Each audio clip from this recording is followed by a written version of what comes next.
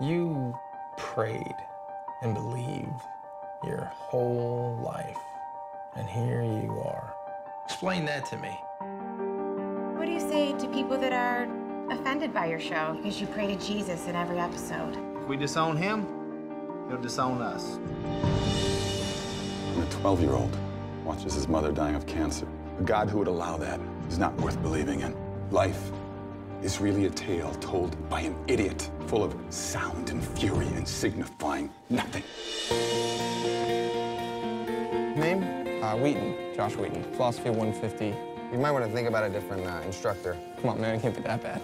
Think Roman Colosseum, people cheering for your death.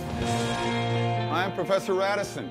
This is Philosophy 150. I would like to bypass senseless debate altogether and jump to the conclusion, which every sophomore is already aware of: there is no God.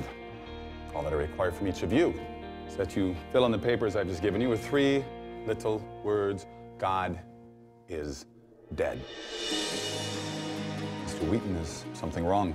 I can't do what you want. I'm a Christian. If you cannot bring yourself to admit that God is dead, then you will need to defend the antithesis.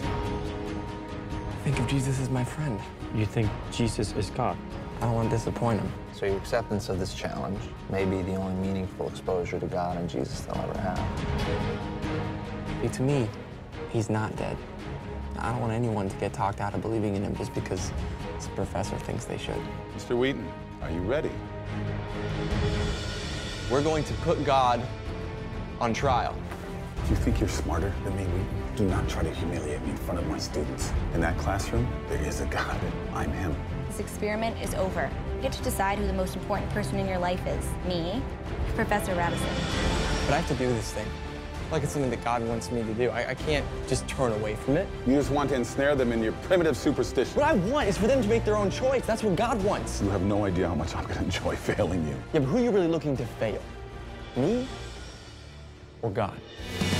God's not dead, he's surely alive. He's living on the inside, roaring like a lion. God's not dead, he's surely alive. He's living on the inside, roaring like a lion. Science supports his existence. You know the truth. So why do you hate him? It's a very simple question. Why do you hate God? God's not dead, he's surely alive. He's living on the inside.